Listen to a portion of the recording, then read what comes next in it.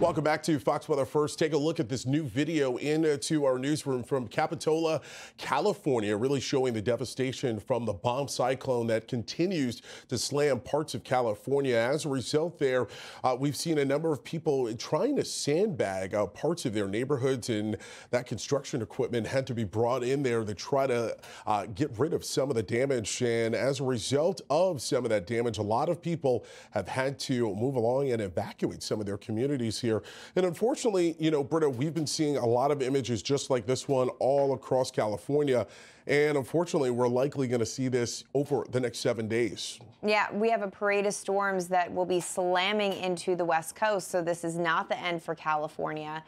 But really tough. I mean, this is an iconic place, by the way, to go visit right along the Pacific Ocean.